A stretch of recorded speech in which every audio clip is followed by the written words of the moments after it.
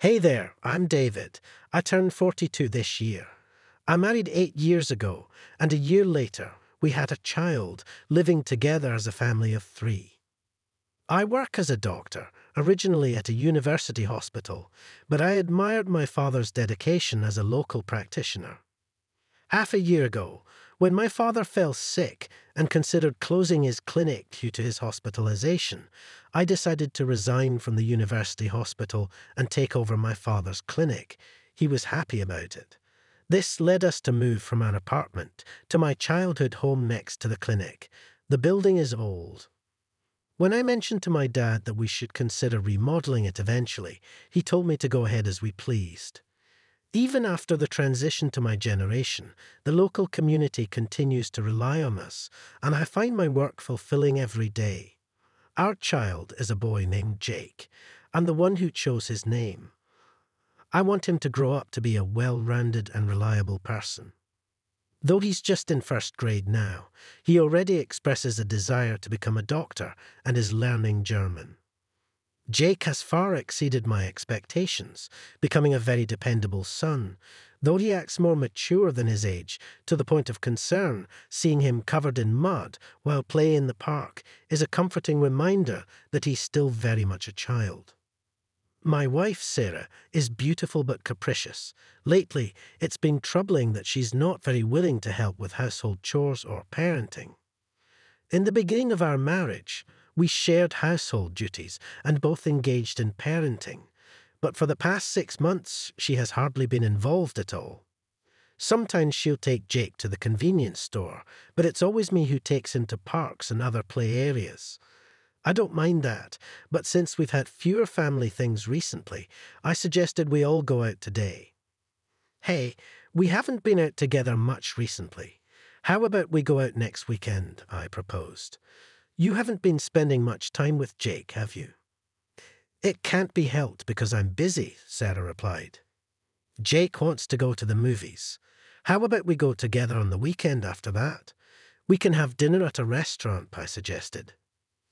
Sarah checked her phone briefly before replying. Well, I guess that's fine. I don't have any plans. Great, Jake will be so happy. Thank you, I said. I'm going to take a bath and head to bed. Okay, got it, Sarah said as she left the living room with her phone. I really want to talk more with Sarah. I want to go out and do things together like we used to, I thought to myself. We used to talk about the future and go out together, but today was good. I'm honestly surprised because she usually declines my invitations. But I was so happy she agreed that I immediately told Jake, who was in his room. On the weekend, Jake, are you ready? I asked. Yes, all set. I'm ready any time, Jake replied. Great. We're just waiting on Sarah. Jake, where's Mom? I inquired. I don't know, Jake responded.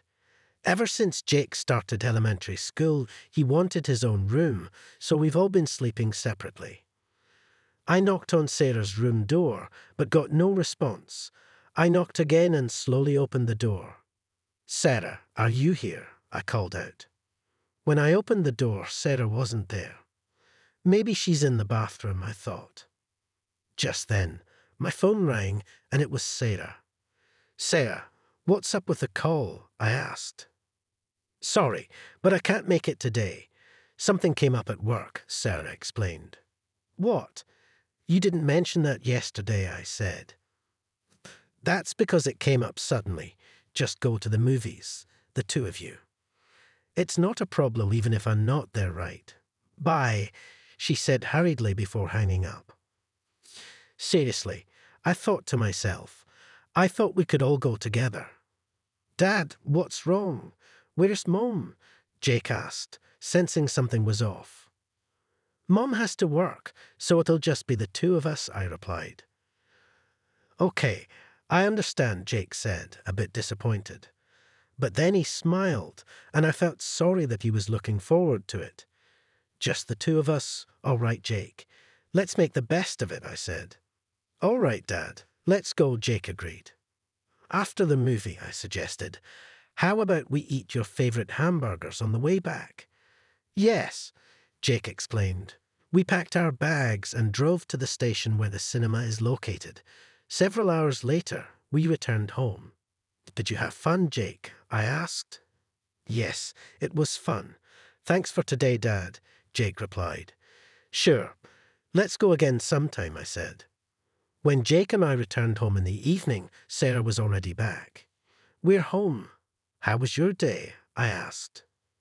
"We ended up going to the park and other places in the afternoon, so sorry we're late," Sarah responded indifferently. Jake then quietly approached her and said, "Here, this is a gift for you, Mom." Saying so, he took something out of his backpack. "What is this?" Sarah asked. "Today there was a keychain making workshop, and I made one for everyone. This one's for you," Jake explained, handing her a white star-shaped keychain.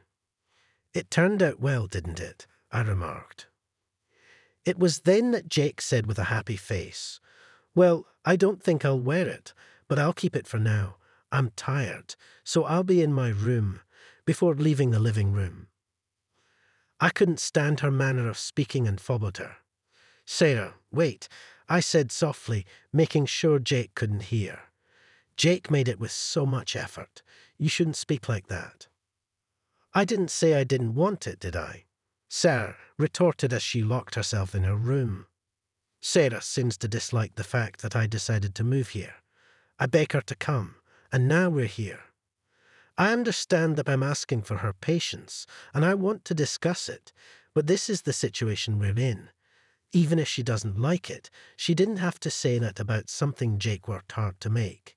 With mixed feelings, I returned to the living room, where Jake was. Maybe I should have chosen something different for Mom, I thought to myself, feeling a bit defeated. Jake seemed a bit down. "Jake, Mom is just tired from work. I will put it on my work bag. What about you?" I asked. "I think I'll put it on my backpack," Jake replied with a smile. Sarah's attitude must make him feel lonely. It wasn't like this before. It feels like she's become more distant since we moved here. This can't go on. I need to have a proper talk for Jake's sake.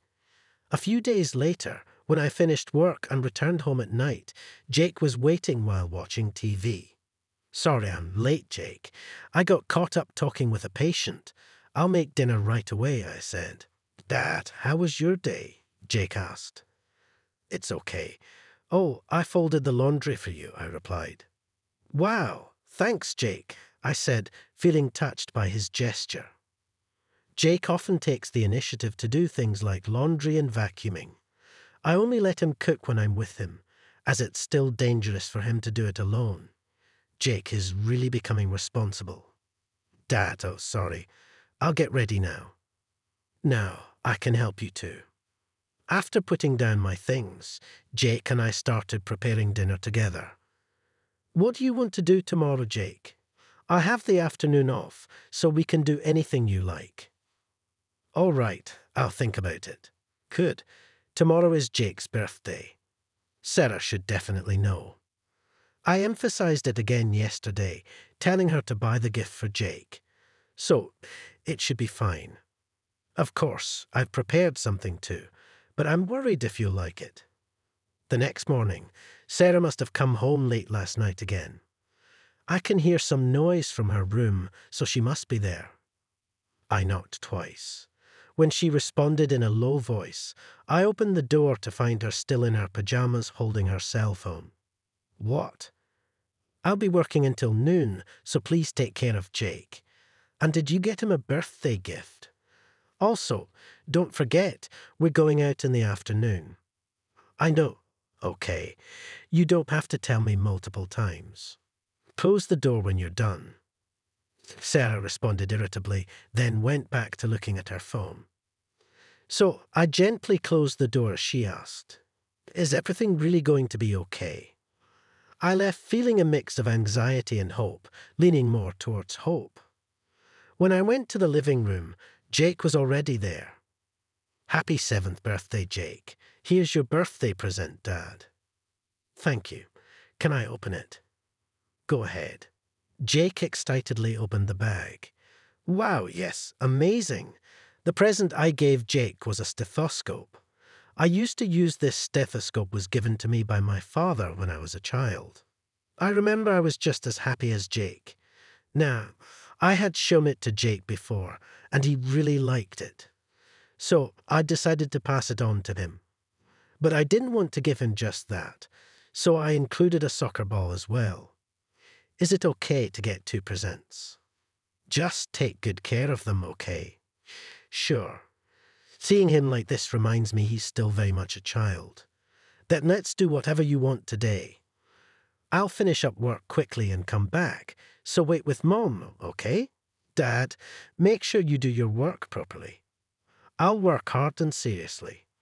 After feeding Jake breakfast, I called out to Sarah before heading to work at the clinic next door. Past noon, when I finished work and returned home, I found Jake alone in the living room. Where's your mom? She went out a little while ago. What? She told me to wait here because you would be back soon. I immediately called Sarah on her cell phone. Yes. Sarah responded with her usual irritable tone. Sarah, why aren't you here? I had something come up. I'll be back by tonight. Tonight? Today is Jake's birthday, you know that, right? Didn't we agree to go out together in the afternoon? As I was scolding her over the phone, Jake shook his head vigorously. It seemed like he was saying, "It's okay." "All right, just make sure you come back tonight." "Got it. Okay, bye." Then she hung up the phone. I was frustrated, but today is Jake's birthday. I decided to focus solely on Jake. Jake, what is your plan today? I want to play soccer, and I want to eat your hamburgers. Is that what you want? When I asked, Jake nodded emphatically. So, Jake and I spent the day doing things he enjoys, like playing soccer and visiting a bookstore. On our way back, we bought lots of food like cake and chicken. When the hamburgers were about to be ready, I checked my phone to contact Sarah and saw a message from her. "I'll be home by the end of the day." That's what the message said. Seeing that message somehow made me feel a wave of exhaustion wash over me. Jake, noticing something was off, spoke to me. "Dad, are you okay?" "No problem. The hamburgers are ready, so why don't we eat?" "We've got cake too." "Of course I'll eat." Jake and I celebrated his birthday by eating hamburgers and chicken and talking about school, soccer, and his language lesson. The next morning, I woke up just before noon, feeling exhausted. Oh no, I quickly got dressed and left my room, only to run into Sarah. "Sarah, what happened yesterday?" "Jake was waiting for you the whole time." "I came back within the day." "You two were just asleep, weren't you?" "Besides, I'm in a hurry." Sarah rushed off to the bathroom in a flurry. I could only sigh in dismay. And I had a feeling that I was not in the best of health. When I slowly made my way to the living room, Jake was there. "Jake, sorry for my waking up late. You must be hungry, right?" "You could have woken me up." "It's okay. I ate some bread." "Is that so?" Sorry, I felt guilty towards Jake. This had never happened before.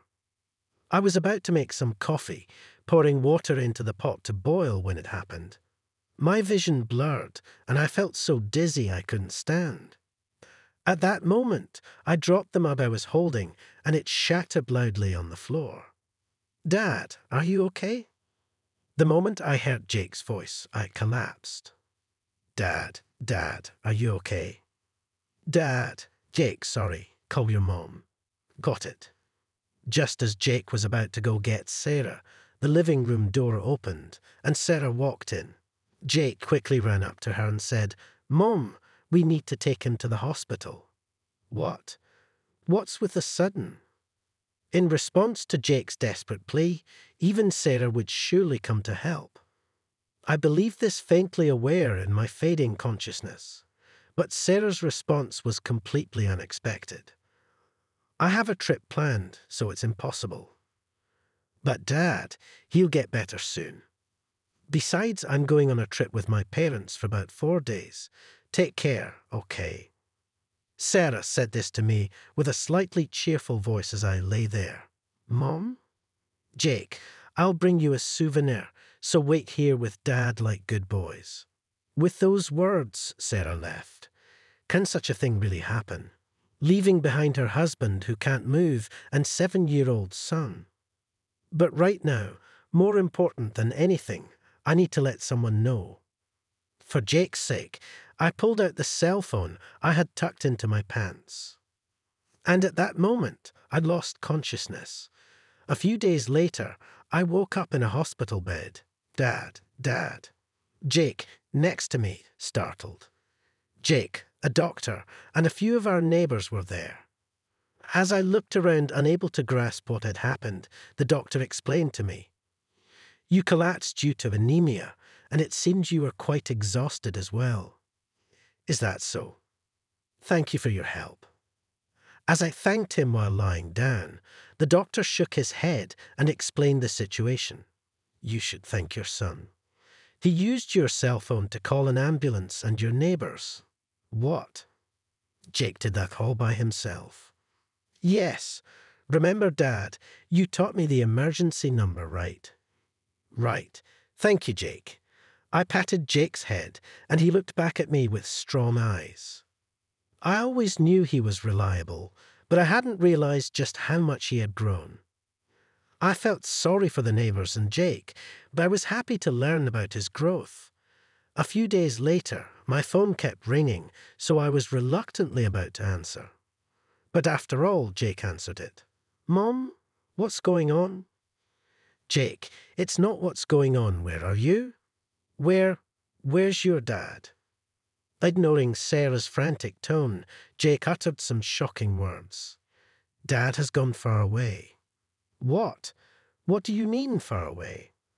I'm at the restaurant near our house. By restaurant? Oh, wait. Ignoring Sarah's words, Jake hung up the phone. A few minutes later, Sarah hurried into the restaurant and sat down in front of Jake. Jake, and you're here too. Jake said, You'd gone far away, in a gloomy voice. What?